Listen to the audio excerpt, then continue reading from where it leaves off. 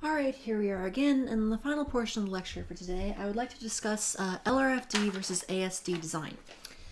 So maybe you remember that from structural analysis, maybe you remember that from other courses, but if you don't, we'll remind us here. Alright, so first let's do a review of the more basic form of safety and safety design. Okay, so before we even do that, why do we need safety? Why do we need factors of safety? Why do we need to look at allowable stress, etc.? Or why do we need to use load factors, resistance factors, etc.? Okay, so obviously you don't want to design your structure for the bare minimum, or in the sense that if you predict that your structure will face a live load of 1,000 pounds in a particular location, you don't want to design that structure for exactly 1,000 pounds because there's always uncertainty. What if you underestimated the load? You may have estimated that in the location it would be 1,000 pounds, but one day it ends up being actually 1,100 pounds. Or maybe you underestimated your strength. Maybe there's a manufacturing defect. Maybe you get a steel girder in and it's actually, you don't realize at the time, but there's a small defect in one location and it's not quite as strong as you needed it to be.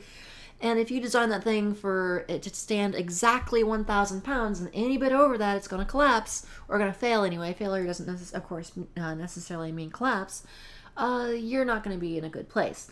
So there is always uncertainty, and we need to take that into account. And really there are two ways to do this. The more basic one is the factor of safety. So let's discuss the factor of safety approach. Let's do some review of the factor of safety.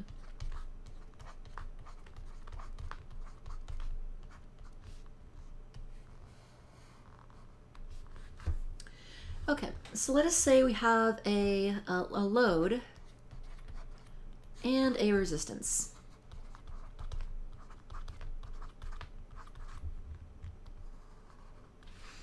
And let's use that 1,000-pound example again. But let's make it something simple, like we could use these principles for really any kind of design. And let's say we're just talking about something very simple, like a table. If we have a table, wonderfully drawn table, and this table must resist a load, a downward vertical load of 1,000 pounds. 1,000 pounds.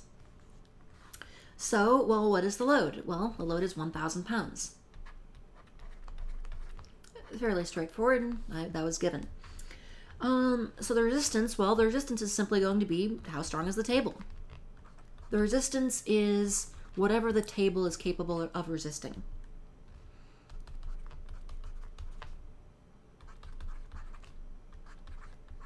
Now we're going to need some sort of resistance and we're going to need some sort of resistance in order to carry this load. And I'm going to use, for now, I'll use the variable P for my load and R for my resistance. P because it's a point load. Now, in all cases, I need P to be less than R. The moment P is greater than R, then I have a problem. And so I have two effective ways of taking into account uncertainty, though. Let's consider this. Again, each based around the idea of P being less than R. Here, so P is less than R, P is less than R. Now, I do want to use the idea of I want to demonstrate factor of safety here. So let's see where we would apply this. Well, one approach is to actually just increase our loads. So if we were using a factor of safety of 1.2, we could just multiply our loads, say it'll make the loads 20% higher, and that will be a way, we'll use a single number to take into account uncertainties in both load and resistance. Alternately, mathematically, of course, the same thing, we could decrease our resistance. So multiplying the load and dividing the resistance, multiplying the load by 1.2 and dividing the resistance by 1.2, you can clearly see this is just a very simple equation. These are the exact same thing. So this is the kind of approach that I teach in mechanics of materials. Mechanics of materials, you're learning very basic concepts of tension and compression. You're right after statics, maybe after dynamics, but it's your first exposure to material properties, or at least mechanical material properties. And they sometimes say a bit of that in physics, but it's your first exposure to the mechanics of materials, mechanical properties of steel and other things. And we keep things simple. I usually keep things simple and just stay strictly to factors of safety. We don't need to worry about anything too complex. We just apply a single number to the thing and call it good. But is there a better way? Now, for most of the history of engineering, this is actually what we used. If you were practicing engineering really up until the 1970s, 1980s, you're going to be using a factor of safety approach. It was developed, the factor of safety approach is very old. It comes from, people have been using it for, well, at least for the whole modern history of engineering, anything that we would call engineering. Obviously the craft of building goes back centuries, but engineering has a bit shorter history depending on when you want to define the history of engineering, 2-3 centuries, depending on your exact definition of when you call the start of engineering, what you define as the cutoff line. But anyway, especially in early times when we didn't have a lot of studies, like statistical studies, when we hadn't studied engineering as a real scientific field very much, we didn't have a lot of data on specifically on what the exact variability of different types of loads are. We didn't have a lot of statistical evidence on the variation in, say, how variable a given steel beam will be in its resistance. So we tended to just use a single factor of safety. It made sense. It was nice and conservative. We would just say, we know the real world is complicated. We know we may be either overestimating our resistance or underestimating our load. So we're just going to say factor of safety of 2 if we're really conservative, or a factor of safety of 1.5, or excuse me. You might even use a factor of safety dependent. They might have even used a factor of safety dependent on the purpose of the building. Like if it's a if it was a building that was just meant to carry, like tools or something like that, if it was just like a shed or something, you might just use a factor of safety of 1, or maybe even less than 1. If it was a very critical building, like a hospital or something, you might use a factor of safety really high, like 2. But your factor of safety would simply depend on whatever your application was. It wasn't actually dependent on the very specifics of what type of load you were looking at or what type of structure you had. You just used a basic factor of safety. But as we've learned more about the world and we've learned more about the variability in things, we've started to look at a better way. And so why do we need a better way? Well, let's look at this. Is there a better way? And it turns out that yes, there is. It's LRFD design. And so we'll ask 2 questions. We're going to start by asking 2 questions. First, what do we know about the load?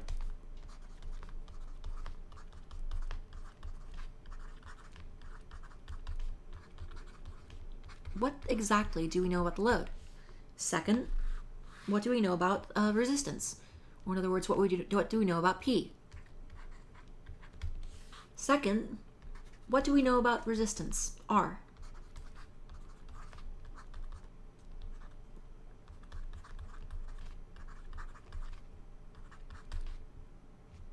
That's a T? Wow.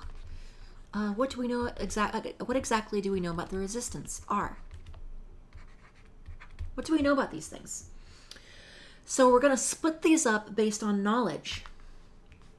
So we're going to break the factor of safety apart into 2 different factors based on knowledge.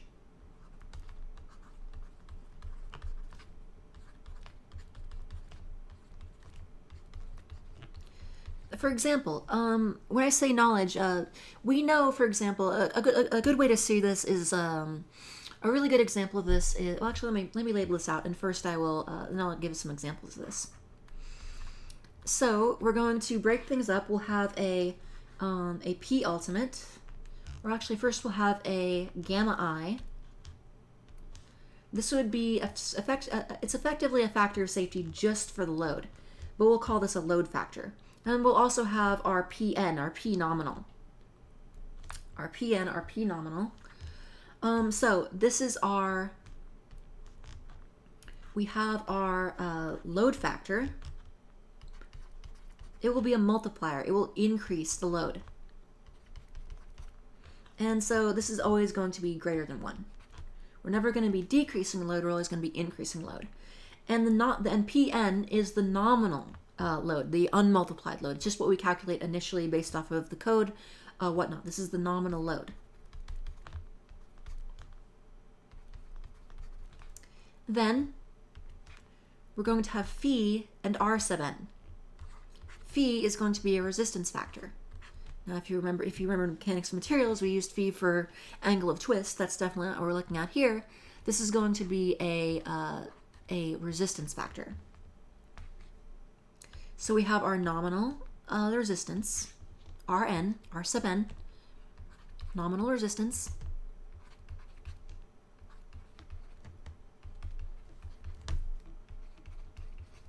And we have our resistance factor, or resistance factors, depending.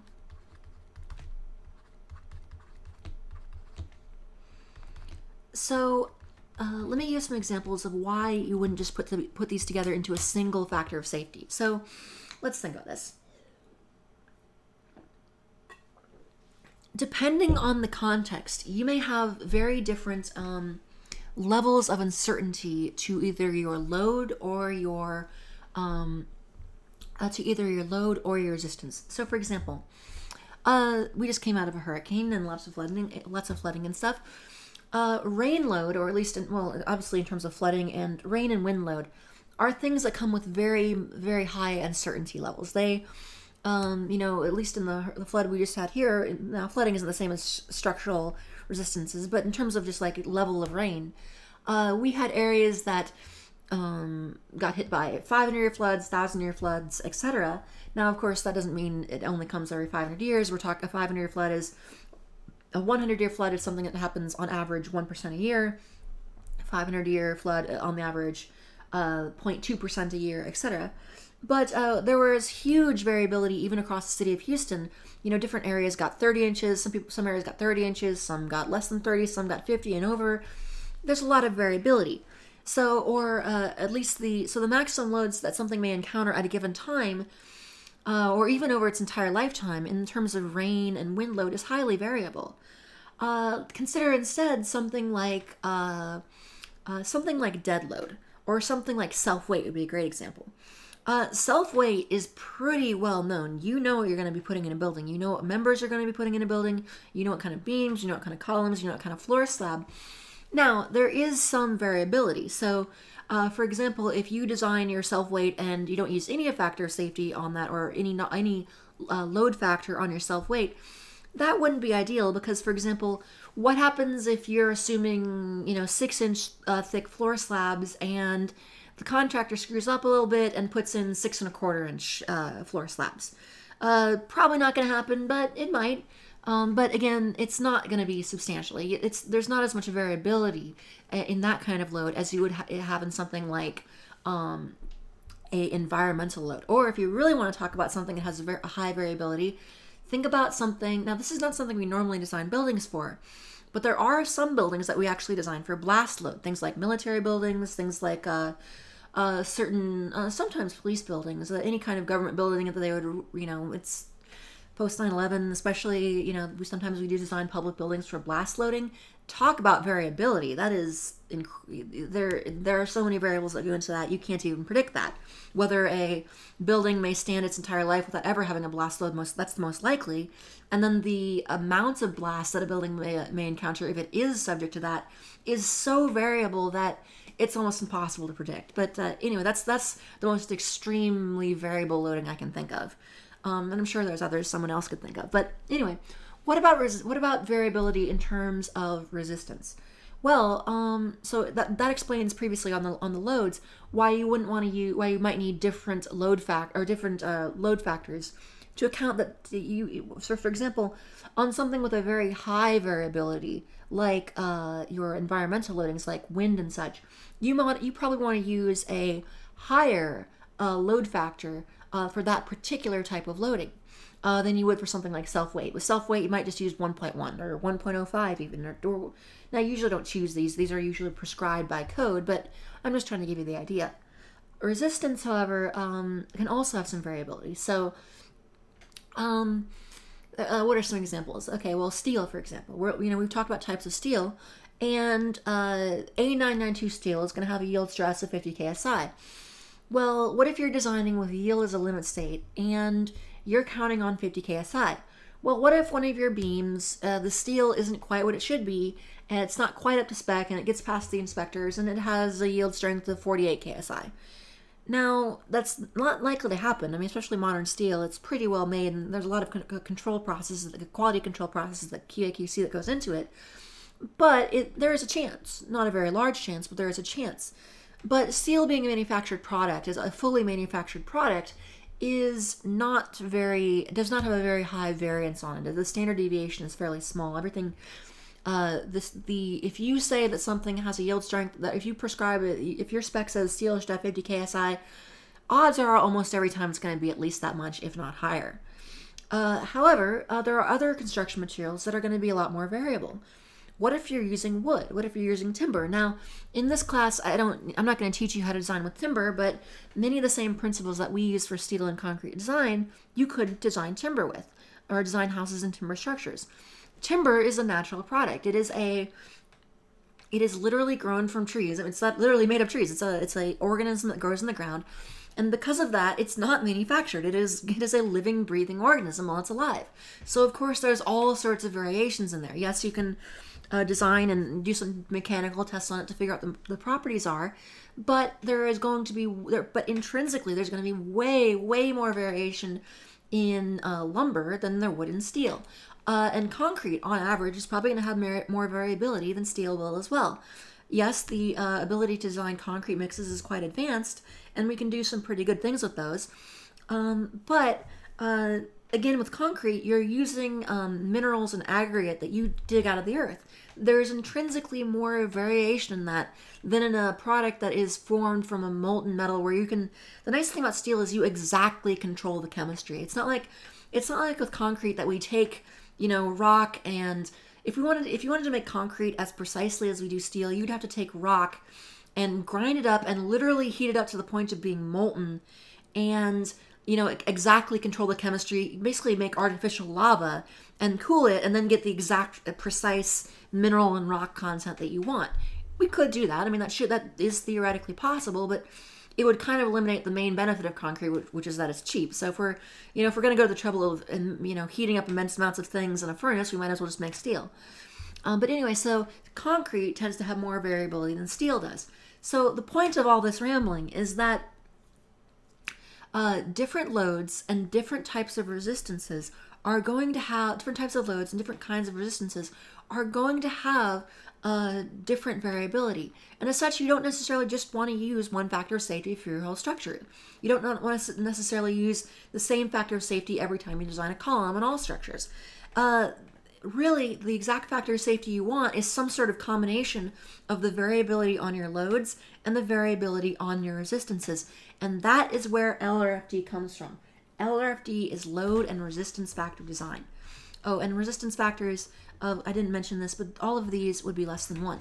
So this is where LRFD, load resistance factor design, comes in.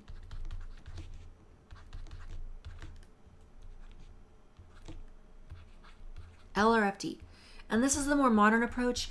Now, people, since probably at least over 100 years have realized that there are, variations in variability. And if I can explain it to you right here, any intelligent person with some background in engineering could realize, even in the early 20th century, late 19th century, that this kind of pattern did exist. But if you really want to do this as a code, prescribe this kind of thing in a code, you need to have a lot of scientific evidence. Yes, I can say intuitively that concrete must be more, concrete or timber are probably more variable than steel. But in order to actually create a code, that's not good enough. I need to say, not only do I have a vague feeling or a common sense that wood is more variable than steel, but I need to be able to say, we have evidence from 100 laboratory studies, we have this vast body of knowledge, and we can statistically document that, yes, this is more variable. And not just is it more variable, but it's this much more variable. So when you see a factor of safety, when you see a resistance factor outlined in, say, the steel manual or the concrete manual, that comes directly from many, many decades, many years of many years of laboratory analysis. So you're basically, especially in the steel manual or the concrete code, what you are, you know, when you get your code, if you don't have it yet, just go through the references. That's always a treat. Go through the references. Just look at the acknowledgments. See the literally thousands of references and hundreds of acknowledgments. They're all, almost all of them, with some exceptions, are, you know, various university researchers down the line. Some have been dead for decades, but they're all people who have researched some area of structural engineering. They've looked at different materials, different types of connections, all sorts of different things. Now, some things in mind. Let's see, what else? One other thing about this, of course, I gave some examples of some areas where you might want different resistance factors based on material, but you also might want different resistance factors based off of type of member or function. So, for example, it might make more sense to have a higher resistance factor on a column than it would on a beam, and maybe more on a girder than you would on a beam. So maybe you want the least factor of safety on a beam, because remember, load will go generally from beams to girders to columns. Girders girders collect load from beams, and columns collect load from girders, more or less, depending. But if a single beam fails, yes, that's not great, but it doesn't do more than knock out the section of floor, you know, immediately around it, you know, a small little couple foot wide section. If a girder fails, when you're in a much worse time, because now if that girder fails, multiple beams are going to fail. And if a column fails, then multiple girders are going to fail. So that's the worst case scenario. So in many cases, you may want to use a higher factor of safety, or I keep saying factor of safety, I got to be more precise in my language.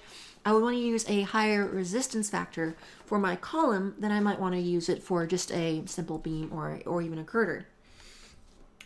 Okay, let's go on to talk about this more in terms of a probabilistic model. So I want to look at this in terms of probability.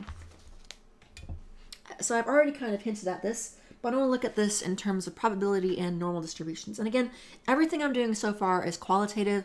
I'm not actually going to ask you to, you know, plot out, you know, some normal distributions and do t-tests or other tests, things like that. We're not going to do that. This isn't a statistics class. Maybe if we were teaching at the graduate level, we would. But I just want you to have some understanding and experience and respect for how.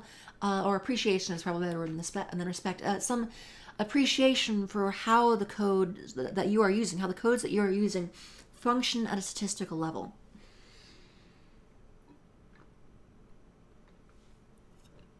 So let's look at this. Okay, let's consider the probabilistic model here.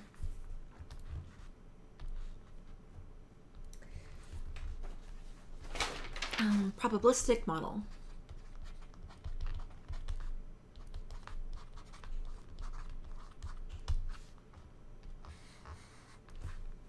Okay, so again, this all comes down to, well, if I'm going to look at this from an economics point of view almost, demand must be less than or equal to supply. Our supply being our resistance, our demand being our load. Our structure, we put certain demands on it, and it must be able to meet that demand. It has to supply some resistance. So here, now, I'm going to switch away from P. I used P previously because that was I was drawing a load on a table, and that was a point load. But I want to talk about something more generic, and I'm going to use Q to refer to just a generic load.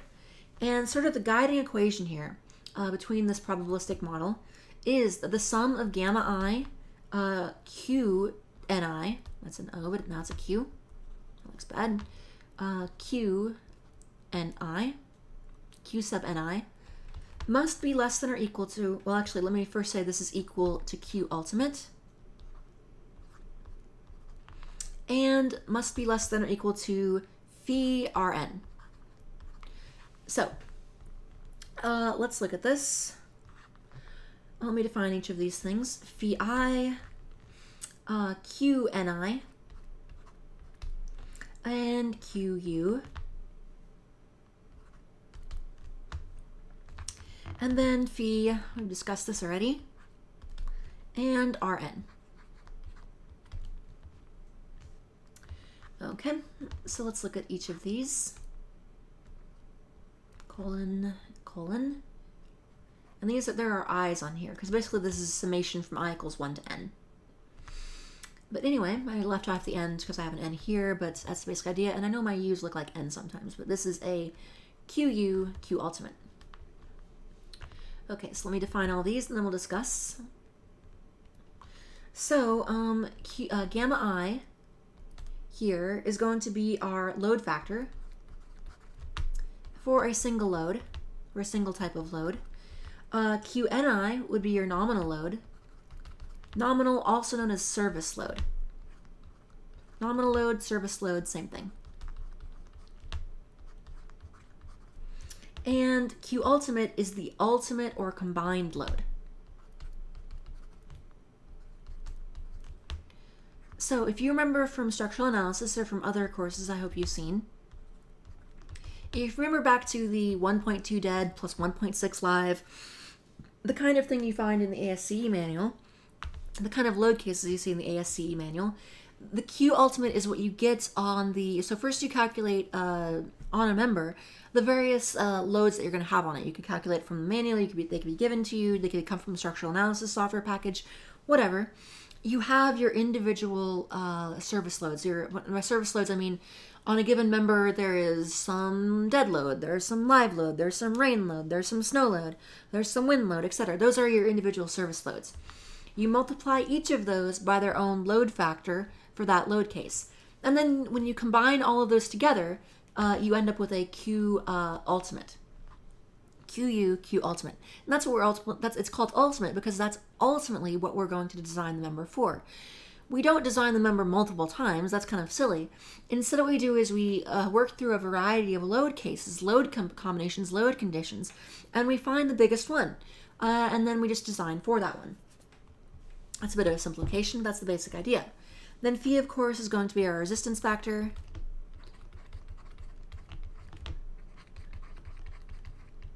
And R is the nominal resistance.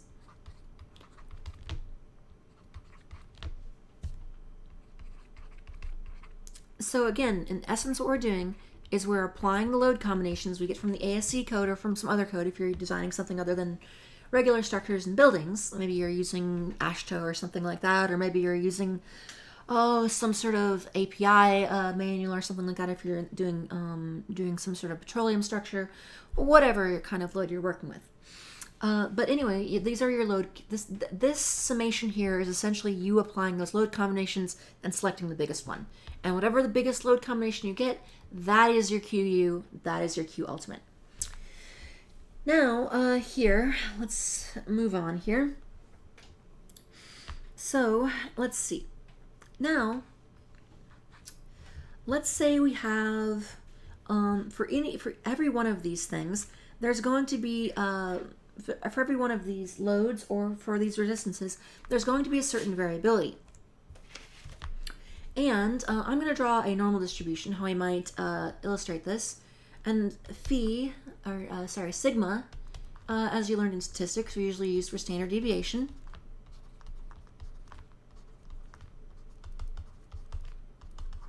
And beta is your reliability index.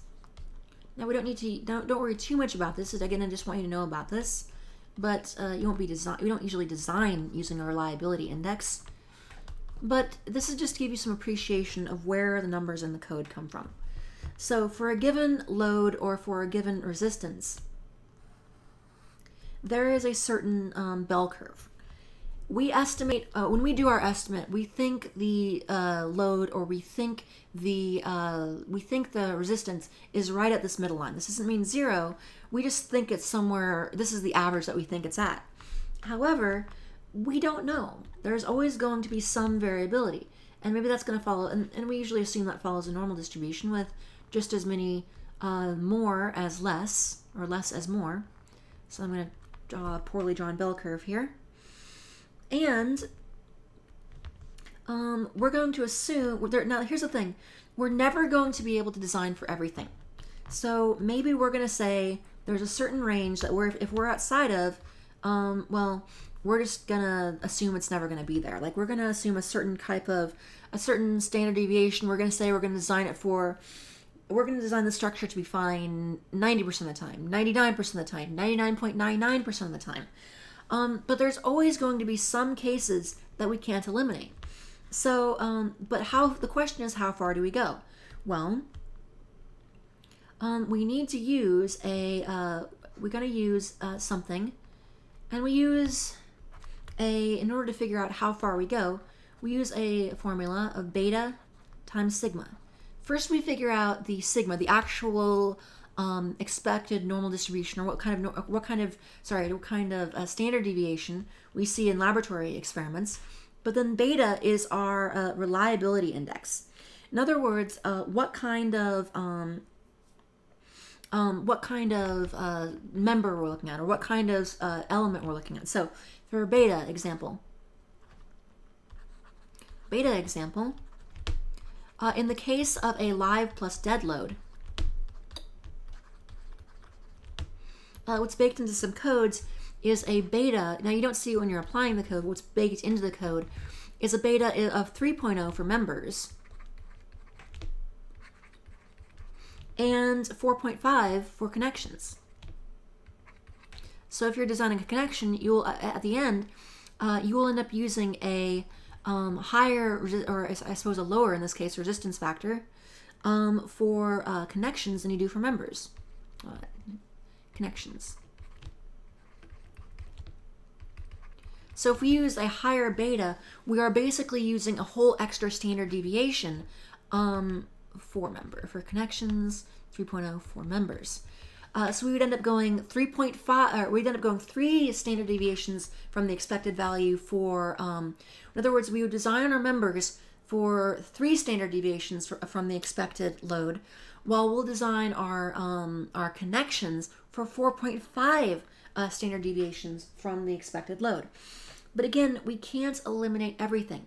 There's always going to be some variability. There's always going to be some element. There's always going to be some chance that we end up with a massive load or a really undervalued resistance. So, but we can't control for everything. So, basically, again, we control load factors.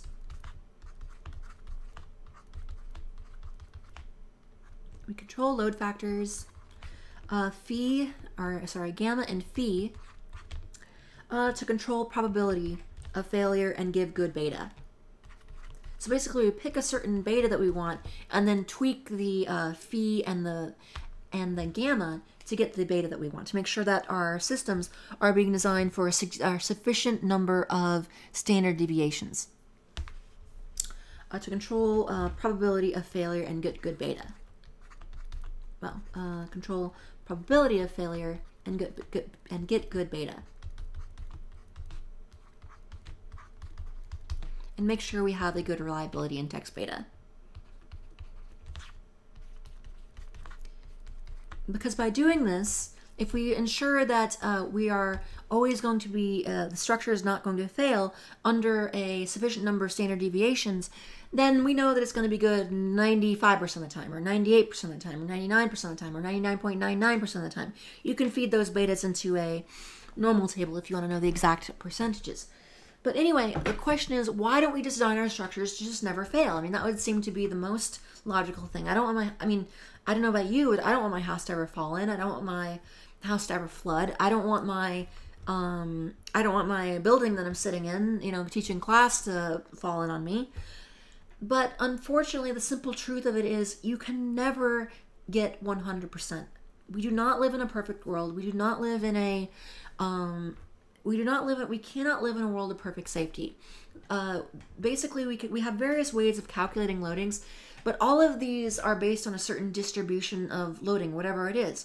So, for example, I might design my building if I had to design my house really strong, I may design it to, if I want my house to be really strong, I may design it to, be able to withstand even higher than the sustained winds experienced during a Category 5 hurricane. You know, that would be extreme winds, extreme sustained winds. Even I could even design it for the gusts if I wanted, and that would be extremely conservative. But you know, basically assuming that the worst part of the Category 5 hurricane goes right over my area of Houston. But that's not going to be perfect because, hey, as you may remember from the hurricane, remember all those tornado warnings? What happens if when the hurricane's going over, it spawns this hurricane, and an F5 hurricane goes and lands right on top of my house? Well, the chances of that happening are pretty low, but I can't say it's ever going to be zero. I mean, sure, I could design for that, but even then, we might be able to say, but what if there's some crazy event what if 2 tornadoes hit my house at the same time? Or if I designed it for that, what if 5 tornadoes hit my house at the same time? Or what if when the tornado hits, the hurricane winds line up just right? Or, and even if I design it for that, I can say, what if there is a nuclear blast downtown and there's this immense blast wave coming forward and crazy winds and everything like that? Anyway, I can always dream up a crazier or stronger loading. There is always going to be a higher loading that has some non-zero chance of happening. But really, I mean, I don't see much point honestly in designing my house to survive a nuclear blast because honestly, I mean, I probably don't want to live through that. But anyway, let's not worry about such things. But or even ignoring that, in terms of designing our buildings for really crazy load events like that, well, the thing is, yes, we can design buildings for that, but at the end, I don't care what you're using. I don't care that you're using steel or concrete, but at some point, everything just starts resembling a bunker. And if you're applying so much concrete, and you're gonna end up with members so strong and so thick that you might as well just, you know, essentially just, if you're really worrying about winds that strong, you might as well just build a concrete box and cover it with dirt and literally live in a bunker. I mean, at that point, it's going to be cheaper. So, I mean, literally, or I wouldn't recommend building a bunker by digging in Houston. The water table is going to give that a problem. But at some point, if you're literally building your house strong enough for that, you might as well just build a great big concrete box of a structure, cover it in 5 feet of dirt, and just live in a hobbit hole or something. Because if you're designing for if you're designing for million-year wind events, your building is going to resemble a bunker at that point, and there's just no point. I mean, you can do that if you want, and you know what, if you have all the money in the world, I'm sure, you know, you can find some contractor and some structural engineer who'll have great fun building your crazy house for you, but if you're a structural engineer designing houses for people, unless they have a lot of money and specifically ask for the crazy bunker house, I don't think you're going to stay in business very long if everyone tries to buy a house from you and you insist on only building bunker houses. You may tell people that, hey, I can guarantee that you this, and oh, also if we're talking about flood design, not only is it, you know, designed for the 5-year flood, but it's designed for the million-year flood, and it is like, you know, raised 50 feet above the street level or something. It's on concrete pillars 50 feet high or some. You can see this thing from several miles away, and everyone knows you as the paranoid person who lives in the crazy 50-foot high house.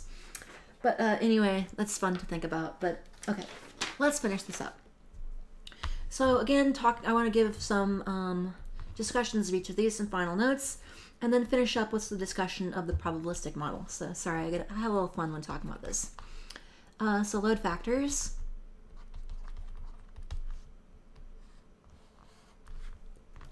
So again, oh, and also I'll mention resistance factors.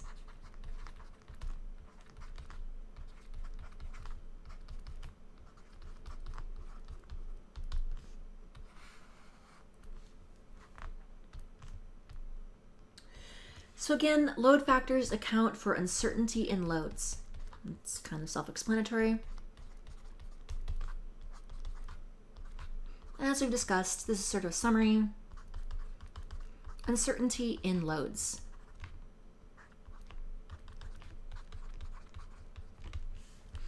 In loads. And nearly always greater than 1. There may be some cases where you can use load factors less than 1.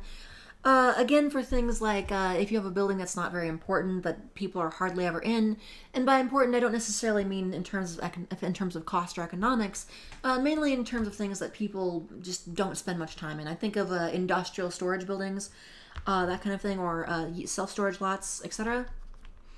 Always greater than 1.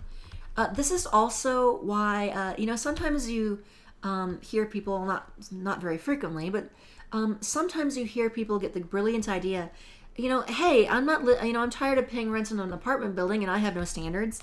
You know what? I'm shameless. I don't care. I'm just gonna go live in one of those self-storage units. One of those U-Pack places. Especially you'd want to get one of the air-conditioned ones, the climate-controlled ones in Houston, I'm sure. But you might figure, hey, I'll just go live in one of those. I'm just gonna live there. I'll charge my battery. I'll have a cell phone that I charge the battery on campus somewhere. I'll shower at the gym or something, and I'll just save a whole bunch of money by living at the self-storage unit.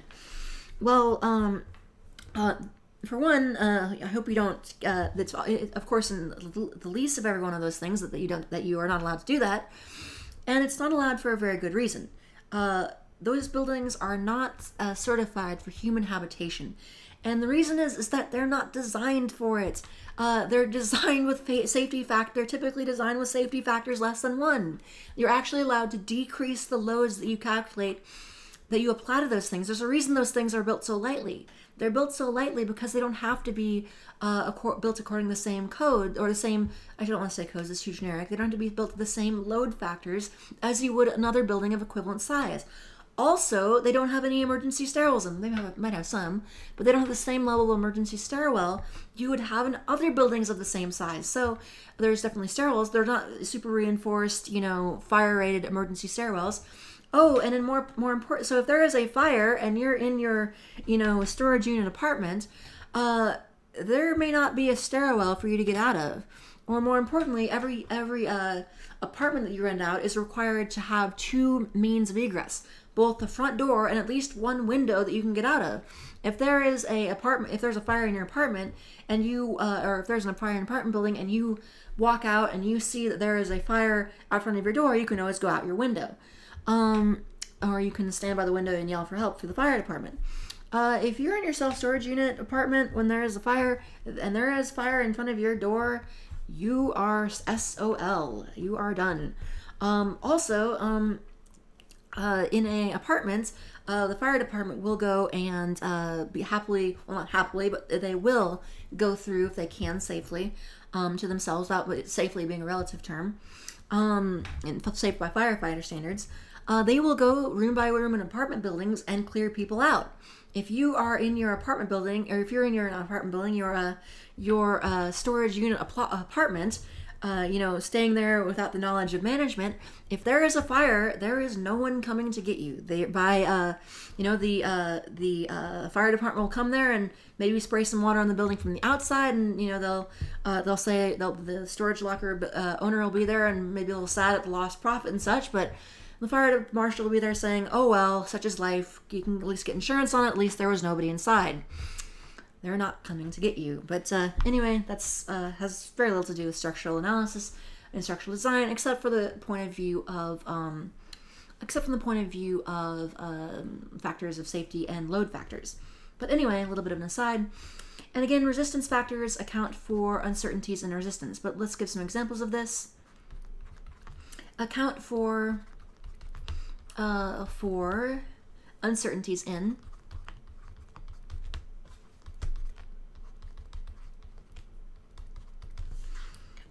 let's see, member dimensions. So maybe you design something one way, and maybe design it so you wrote down that it should be 3 1/4 inches. It only ends up being 3/8 of an inch. Well, that would be pretty extreme. But anyway, I hope we don't get anything quite that bad. But things like member dimensions.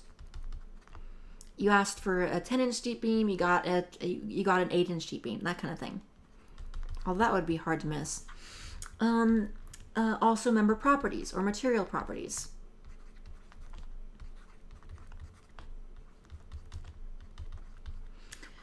Theory. What does that mean? Well, you may make certain, again, like everything in engineering, we make certain assumptions, we have certain models. So for example, you may be designing your structure assuming pin joints. You may be assuming that every joint you're only connecting with shear tabs or something. You're assuming that it's just a pin joint, that the joints themselves don't carry any resist or any moment. They may carry shear but no moment. there's no such thing as a true pin joint. Even if you only connect the, now when we say a pin joint, we're usually talking about something that where you're only connecting the web of a, say, W section or wide flange shape.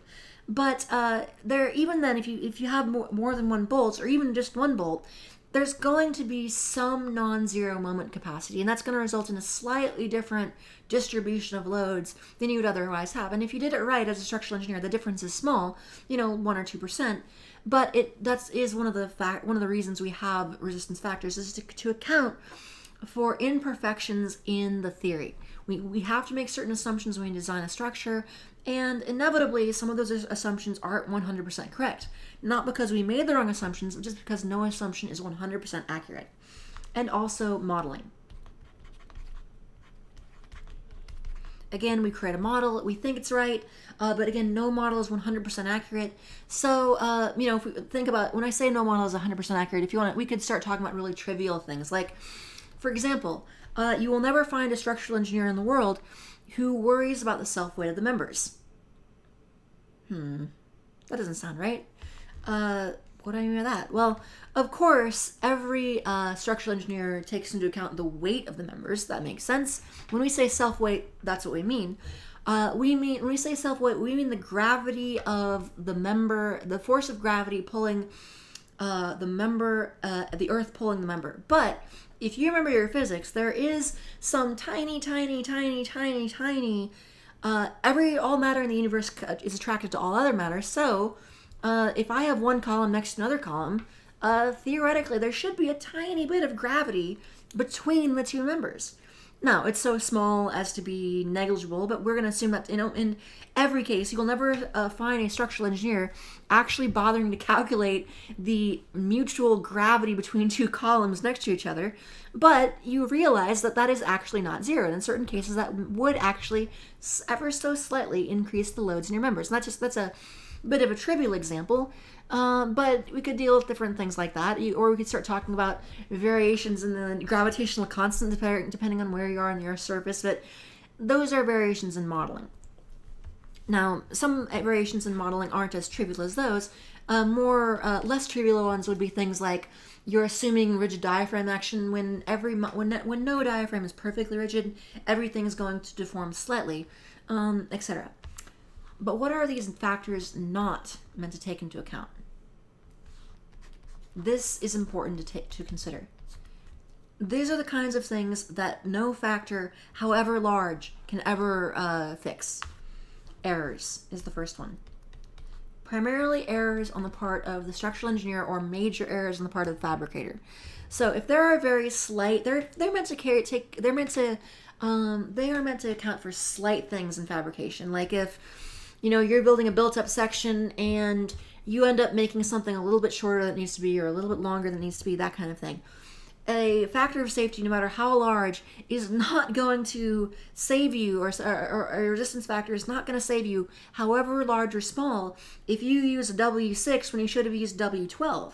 That is, those type of errors can happen, but it doesn't matter how large a factor of safety or how small a resistance factor you use, there is nothing that's going to save you from that. Or major errors on the part of a structural engineer. As a structural engineer, you are responsible for your work. If you screw that up, if you carry the 1 wrong, or you carry the 2 wrong, if you do the math wrong, if you do the modeling fundamentally wrong, if you don't do this right, your resistance factors in the code are assuming you do everything right. You do your job properly. No amount of probabilistic modeling can protect you from your own ignorance. You are ultimately responsible for that. No, because the ability of people, so the variations in loads is effectively finite. Or predictable. The amount of errors people can make are infinite. You can make an error and just people can make the amount of errors, or the size of errors that people can make are infinite. You might see someone just forget to take into account self-weight. I just assume this concrete is weightless. Why not? Derp. Anyway, that's you're not going to be able to have a factor of safety that can resolve that. Or I'm going to assume I screw up and I assume it never gets very windy in Houston. Never heard of a hurricane before. Oops.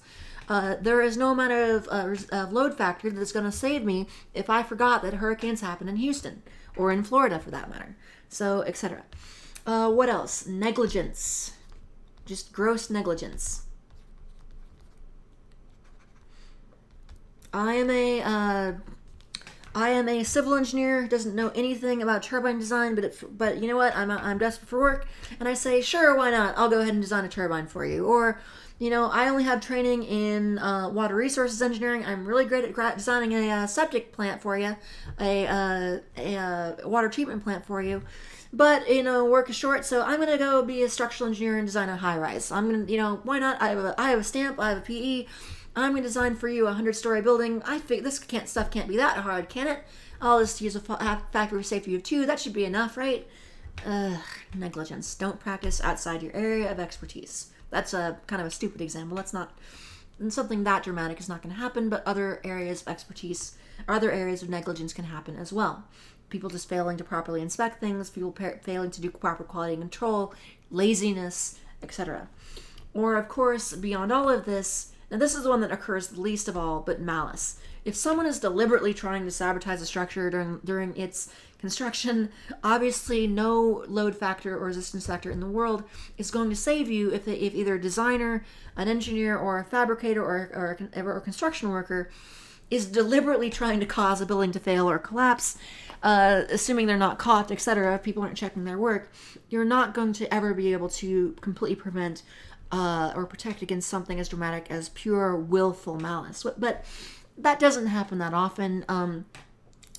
As a structural engineer, you'd have to be a very special type of sociopath to deliberately screw up a structure. Who would do that? I mean, to deliberately, because when it fails, it's going to fail at some random time. It may be 20 years after you're dead or something. Who would, even if you were just mad at the world, I mean, anyway, let's not worry about such things. It's very rare to actually see. I've never heard of such a case, but I'm sure it's happened at some point in the world. But when failures do happen, they tend to be either from errors or negligence. But again, resistance and load factors won't protect you from malice if that ever did happen. Finally, I do just want to give a bit of a highlight to how these probabilistic models work together. And this will be the final note of the lecture. Model. Sorry if I've been expounding on things a little bit, going off on a few tangents. Hope that's okay. Probabilistic model continued. So, as I mentioned, both the load and the resistance are going to have a certain distribution. And usually we assume it's some sort of normal distribution. And maybe I have Q or R here. And then maybe I plot frequency, the occurrence of this level of load, or how frequently or according to what probability that resistance is successfully deployed. So maybe I have my Q, my load, would be a certain I would have a certain load distribution. So something like this, certain normal distribution here. And in almost all cases, your load is going to be less than your resistance. So I'm going to draw this to the left. So Q, load. So my load follows a certain distribution. And then my R is going to have its own bell curve. And it's going to go something like this.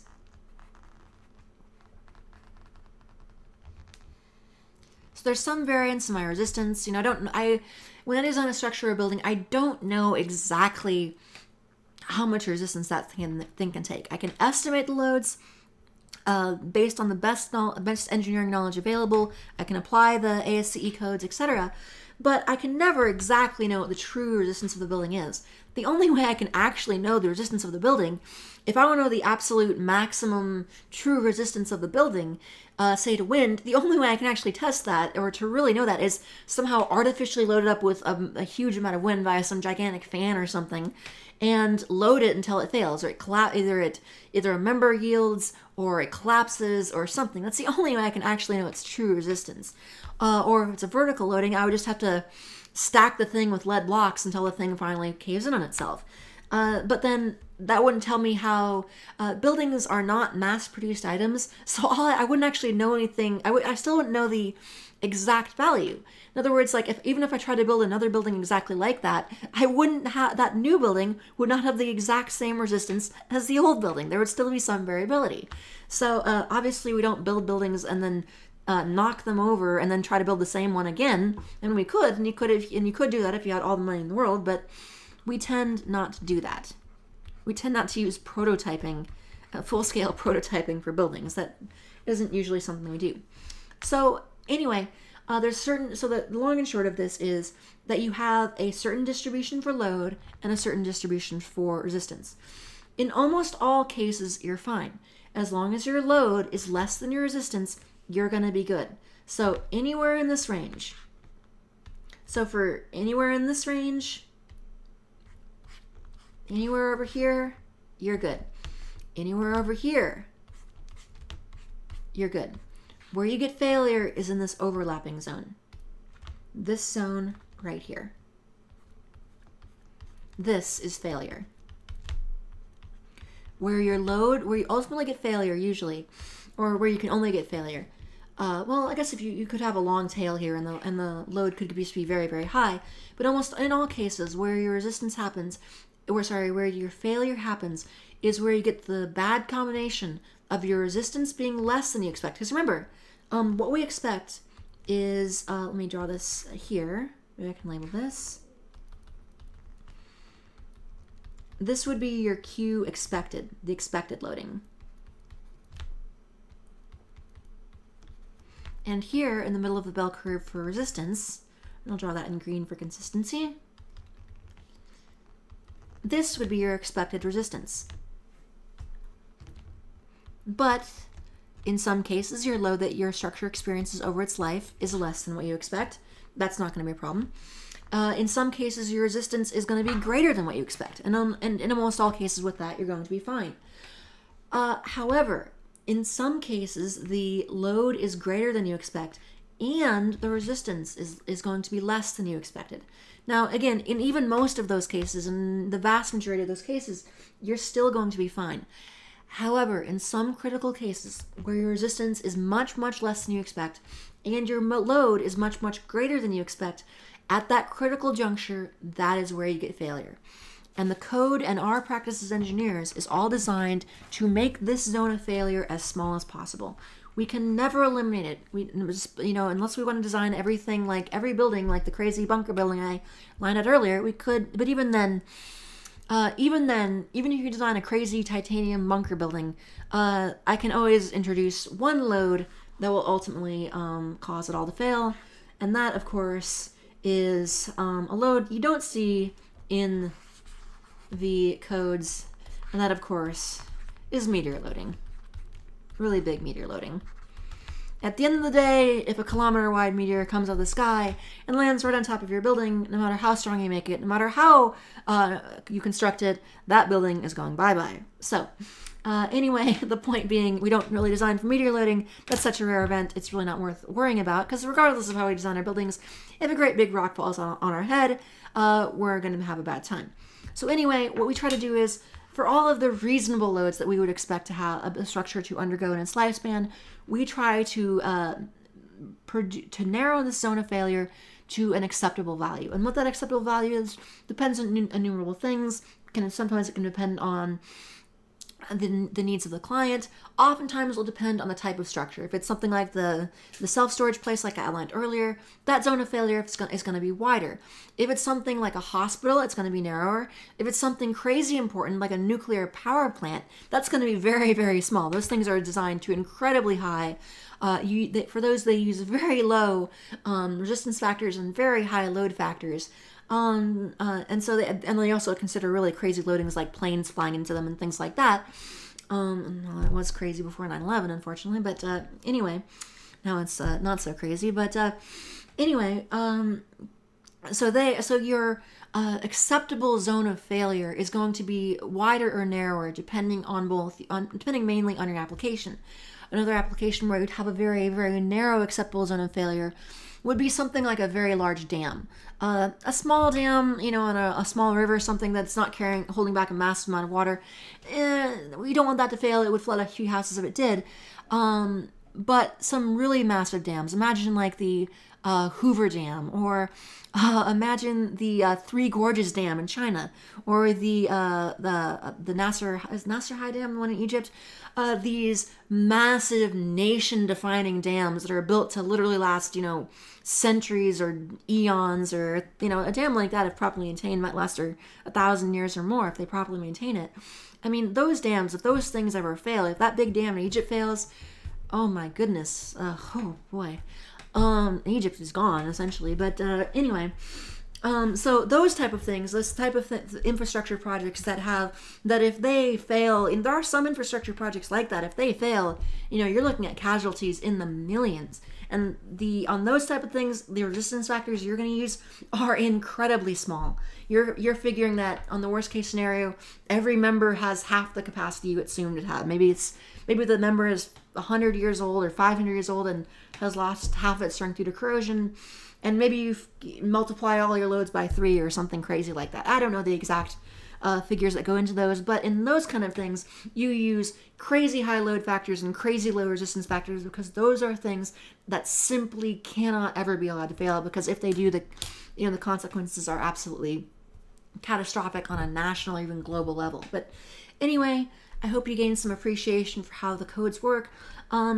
This kind of statistical analysis, I'm not going to have you working through actual statistics or statistical analysis packages or whatever, that kind of thing. But I did just want to give you some appreciation for what kind of statistics and research goes in the type of codes and standards that we'll be applying all the way through the semester, and as we work as practicing engineers after you graduate. Okay, that'll do it for tonight. Thank you for watching, and as always, thank you.